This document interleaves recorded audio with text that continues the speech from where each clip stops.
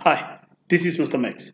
So today I'm doing two questions. One involves a graph, straight line graph and a curve, as you can see, and then there are some points that are labeled point A here, point B, where the line and the curve cuts the y-axis. Then you have also here point or the -1, which is one of the roots, the solutions of the quadratic equation. So you have essentially two functions f, which is the quadratic function, and function g, which is the straight line function. Right, so they want us to calculate the coordinates of point A, all right? And then after that, they say now you must determine the equation of the straight line through points A and B. And then question 2, you're supposed to find the value of P, for which the line y plus px is equal to 12, this line here, it's a straight line. This line is a tangent to the curve x squared plus xy equals to 12. Now, whenever you are solving those questions, remember you're not solving the value of the quadratic equation. We are not looking for the answer for the quadratic equation or the roots, but we're looking for a p-value here. And you can also see that both these functions are equal to 12, which means they are actually equal to each other. So what you can do also when you're dealing with this is you should remember the nature of the roots. When you are given a combination of a straight line and a curve, the discriminant comes into play. So I suppose you have tried those questions on your own. So I'm going to use two methods here to find the coordinates of point A. All right. One of the methods that it's probably not in your syllabus, but it's worth knowing, is that when you take the sum of the roots of a quadratic equation, that means this -1 here, plus whatever this value will be here, it should give you minus b over 2a, which you can take from your quadratic equation. So remember, this here is a root, so the solution is where the function cut the x-axis. This is the line y equals to 0. So that is a solution, it's a root. And the other one that we're going to find is point A. So in this case, we don't know the coordinates of point A. The x coordinate we don't know, but we know that the y coordinate is 0 because it is definitely on the x-axis. So in order for us to find the x coordinate, which also ultimately will be the root, we can use the fact that we take the function 2x squared plus 5x plus 3 and we identify what our value of a is and our value of b, like so. And I'm going to say that this x here, maybe I'll say that is a x sub 2 or x sub 1, x sub 2 plus this one here, the sum of the roots should give you minus b over 5. All right, so I have -1 there, so I'm looking for the other one. And I let it equal to -5 over 2 because the value of b is 5 and the value of 2 is a. From here, you simply just solve this equation. You should get that x is -3/2 or -1.5. So this is here now is the point -1.5, 0. Well, if you're not familiar with this method, then you can also use the method where you are solving the quadratic equation at it equal to 0, 2x squared plus 5x plus 3 equals to 0. And it does factorize, okay? Two numbers multiply give you 6, and if you add them give you 5. And when you factorize, you get 2x plus 3, x plus 1 equals to 0. So you let them equal to 0 each of them, and then you realize you get x equals to -3/2, which is the same as what we got in our previous instance. And obviously we know x equals to -1 already from the graph there. So whatever method you are using, as long as you solve that particular point that is needed. Right, then there is a B part to the question where they now want us to determine the equation of the straight line through a and b. Now you see I have brought in this point here, the root here is -1, 5 for x, is -1 here. And that's the point 3, but that point here, if you write it as a coordinate, it becomes the point 0, 3, because y is equal to 0 there.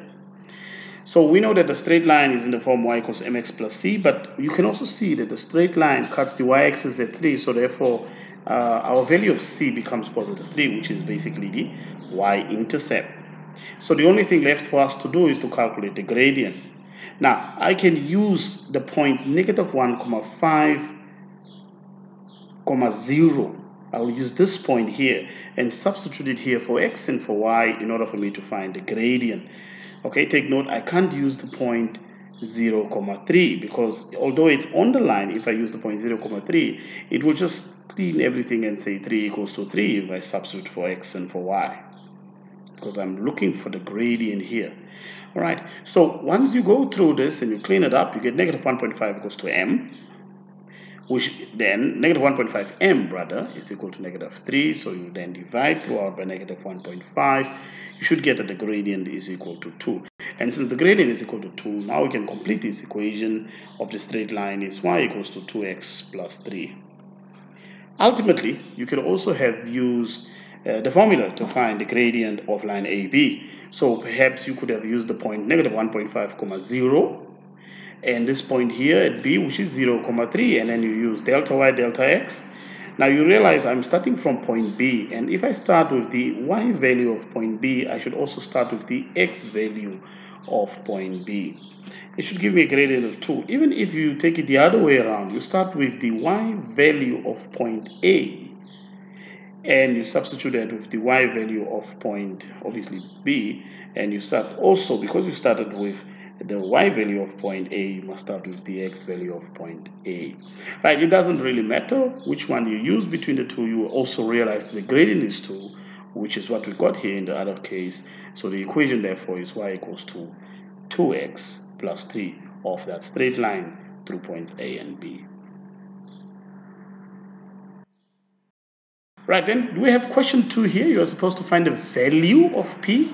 Remember here I said it is some steps that you need to show. So first of all, let me bring in a parabola here. When you have a quadratic function and you have a line that is a tangent, it just touches it anywhere on the graph, then the discriminant will equal to 0. Okay, there are instances where we're not talking about a tangent. There are instances where we talk about two distinct points. Then if you have that, then the discriminant will be greater than 0. If the two don't meet at all, then obviously the discriminant will be less than 0. So please revise that. It's also work that you can see in previous videos.